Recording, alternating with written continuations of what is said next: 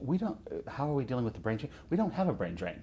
We've a lot of people left the reservation over the years, including my parents at one point, for opportunity. My father went to the Vietnam War, and I was thinking, how bad must it have been that you'd go to Vietnam instead?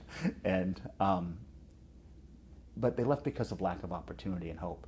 And if tribal communities can build good housing, create solid school systems, and have jobs that create opportunity and hope, well then there's no reason for them to leave. There's every reason to stay, actually, because you have a place that you feel comfortable. You have family members that you love being around, and you can have a culturally meaningful existence.